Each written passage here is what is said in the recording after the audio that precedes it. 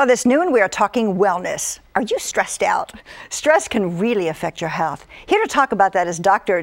Dane Donahue of 8 Weeks to Wellness. All right, Doc, I think we're all stressed in one way or another. So how do we begin to cope with that? Well, the first thing I want people to realize is that research shows that 70% of all doctor's visits are directly or indirectly related to stress.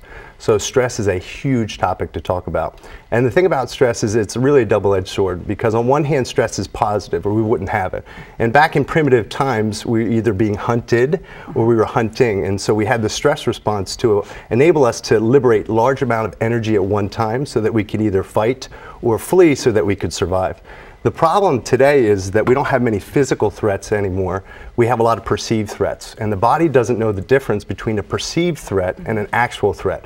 So something like a bill to pay that you don't have the money for, or a fight with your spouse, or a boss that you don't get along with. These stresses don't last a short period of time, they last a long time, and that impact on the body is huge because it tends to rob energy from our immune system and our digestive system, and it's why so many people are on drugs for digestion immunity. Okay, so how do we begin the process of gauging our stress level? Well, there's new technology, and this is something that we use in our office. It's called heart rate variability, and it's the same technology that they use for the lie detector, except we don't ask our patients questions. But what it does is it looks inside the body, looks under the hood at things like your heart rate, your respiratory rate, how much you're sweating, so that we can see how is your body reacting to stress, and are you under stress? Yeah, I remember taking a stress test at one point, and it was really right after doing a broadcast, and actually it became for me positive stress because of loving what it is that I do. Absolutely. But there are a lot of times that there are other stressors, and we need to really get a handle on that. So you have kind of a plan about how people should handle their stress.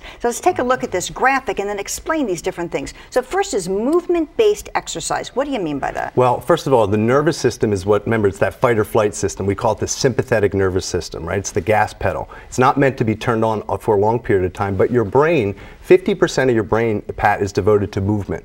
So when we're sitting in these chairs and most people become sedentary, we're not using our brain.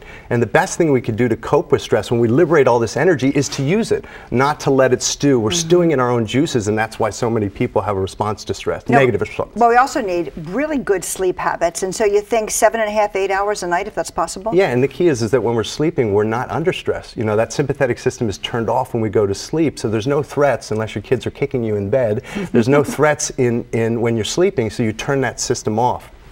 Okay, and then also we have meditation, breathing, or prayer. Right. So it's really about that calming down and making that conscious effort to center again. Yeah, and we say, are you mindful or are you mindful? Is your mind full of stuff, or are you mindful to think about your stress?